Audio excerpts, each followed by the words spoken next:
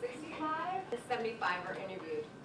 These interviews were the most poignant, possibly because these women had never had vagina interviews before. One woman, who was 72 years old, had never even seen her vagina. Of course, she washed herself in the shower and bath, but never with any conscious intention. She had never had an orgasm. So, at the age of 72, she went into therapy, as they do in New York, and with the help of her therapist, she went home one afternoon, all alone. She lit some candles, turned on some music, took a bath, and she got down with herself. She said it took her over an hour because she's arthritic. But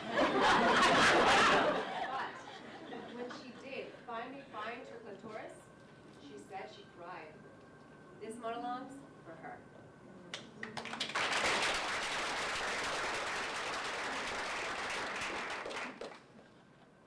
Down there? I haven't been down there since 1953. No, it had nothing to do with Eisenhower. No, it's a cellar down there. Damp, clammy. You don't want to go down there. Trust me. Get sick. Suffocating, very nauseating. The smell and the clamminess, and ugh, it's unbearable. What's in your clothes? No, there was no accident down there. It didn't blow up or catch on fire or anything. It wasn't so dramatic. Well, no, never mind. No, never mind. I can't talk to you about this. I can't do this, talk about down there. What's a smart girl like you doing going around talking to old ladies about the down there's? We didn't do this sort of thing when I was a girl. What? Jesus. Okay. There was this boy, Andy Lepkoff. He was cute. Well, I thought so. And tall, like me. And I really liked him. And he took me for a date in his car. I can't tell you this. I can't do this. I can't talk about down there. You just know it's there, you know, like the cellar. It's down there and there's pipes and it rumbles sometimes and little animals get caught in it. It gets wet and sometimes people have to come on to plug up the leaks, but otherwise the door stays closed. Forget about it. Oh, right, Andy Lepkoff. He was very good looking. A catch. That's what we called it in my day.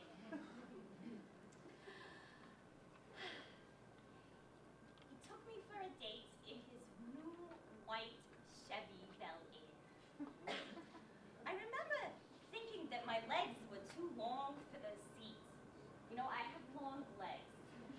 And they were like smushed up against the dashboard, and I was staring at my big kneecaps.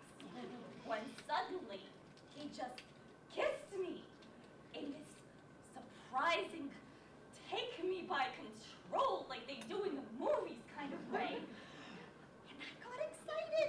I got very excited. And there was a hook down there.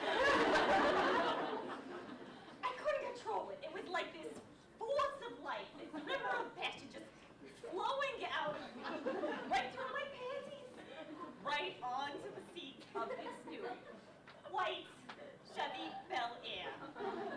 It wasn't pink. And it was smelly. I mean, I didn't smell anything. But Andy said, that it smelled like sour milk and it was staining his car seat. And I was a stinky, weird girl. I wanted to tell him that his kiss had caught me off guard. You know, I wasn't normally like this. I tried to wipe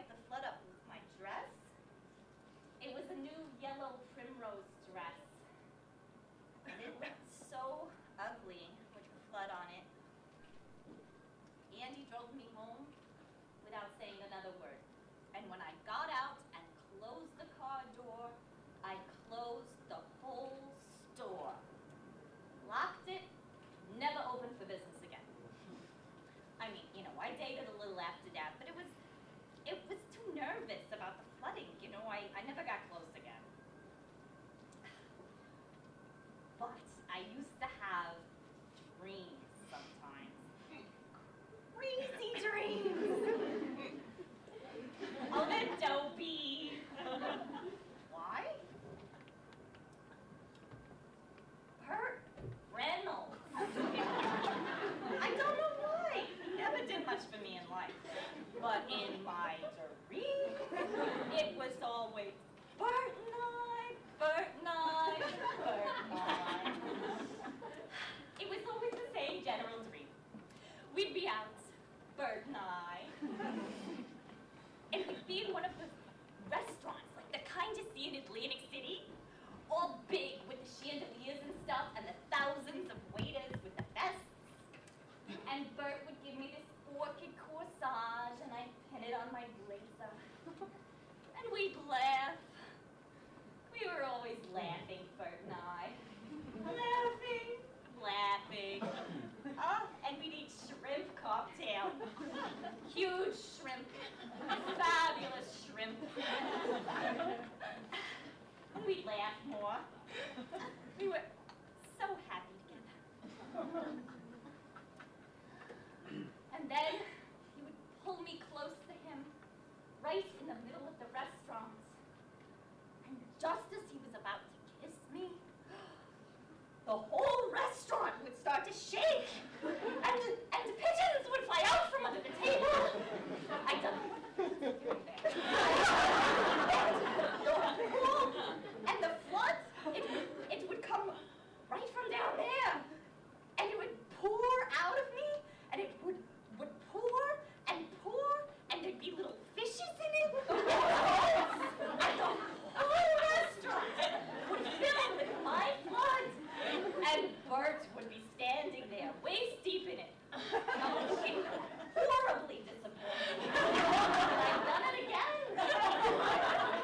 And horrified as he watched his friends, you know, Dean Martin and the like, swim by in their tuxedos and eat again.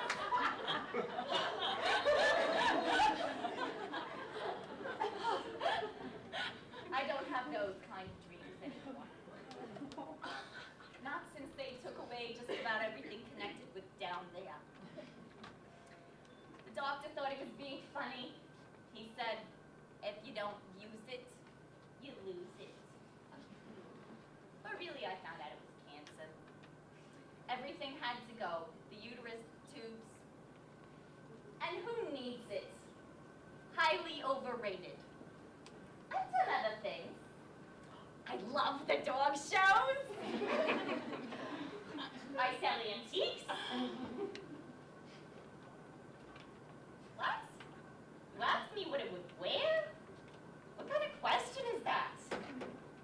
What would it wear? It would wear a big sign that says closed due to flooding. What would it say? I told you, it's not like that. It's not like a person who speaks. Stop being a thing that talked a long time ago. It's a place you don't go. It's closed up, under the house. It's down there.